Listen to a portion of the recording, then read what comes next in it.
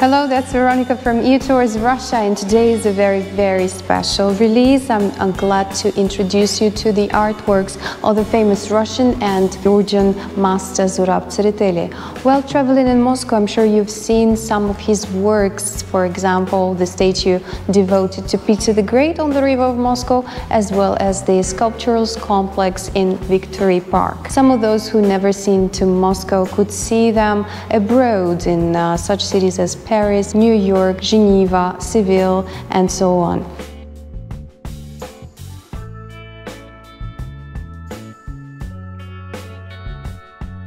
The Russian Academy of Arts, as well as the main gallery of the Zurab Tsereteli, are both located on Prichistinskaya Street in Moscow. It's not far away from the city center.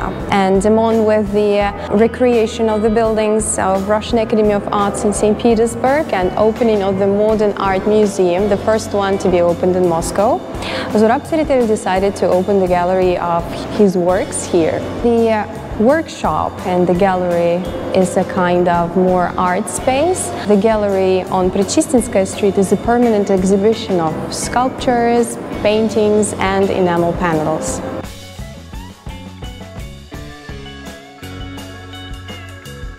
The art of the master is quite diverse, and we are standing in the hall with the paintings devoted to a very famous artist living in the 20th century, Charlie Chaplin. The thing is that Zurab Tsereteli spent his childhood in Tbilisi, and with his grandmother he would attend all of these cinemas and he would attend circuses, as they were the only one entertainment in the city. So he would remember all of the movies with Charlie Chaplin and decided to represent him being in Tbilisi, so it's a kind of a fairy tale, which was the kind of a memory of Zurab Tsereteli himself from the childhood. So you can see Chaplin walking on the streets and enjoying the culture of Georgia.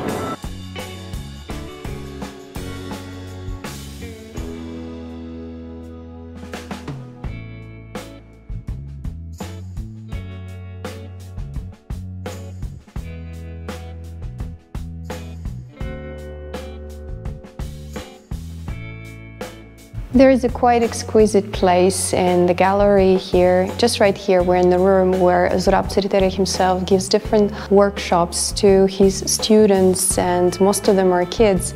And until nowadays, he believes that every single one has a special individualistic art manner, and even the master shouldn't try to affect it.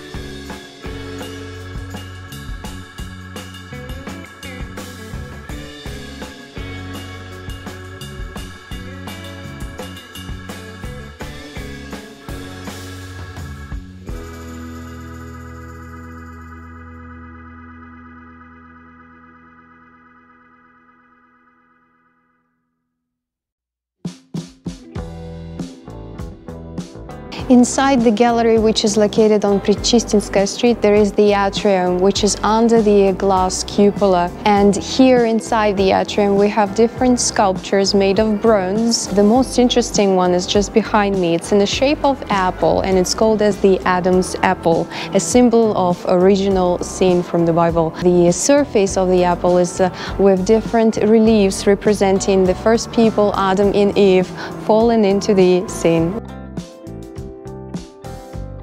As soon as you will enter to the atrium, which is located in the gallery, you may find that all of the walls are decorated with reliefs representing different scenes from the Old Testament and New Testament, from the story of Adam and Eve until the story of Jesus Christ.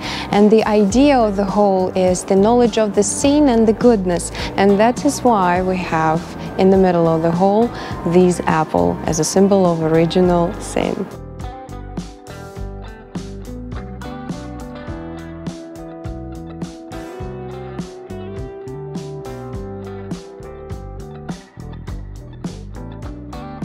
and Russian history buffs will easily recognize the faces of two most famous Russian emperors living in the 19th century, Alexander I, who was the hero of the War of 1812, and Alexander II, who liberated peasants in the year 1861.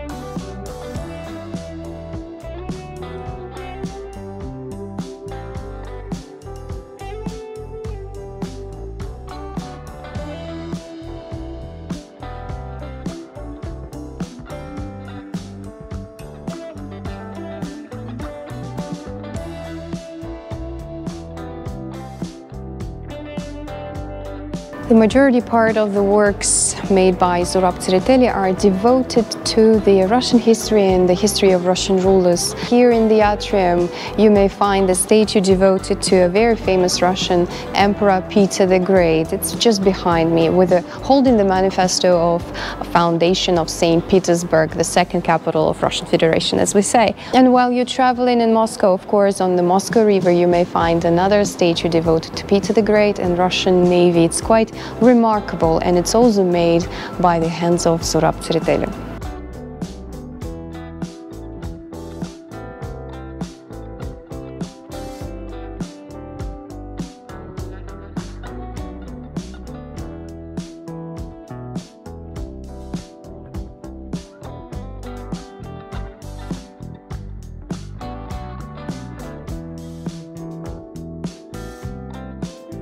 The 18th century in Russian history brought first women to the throne of the Russian Empire.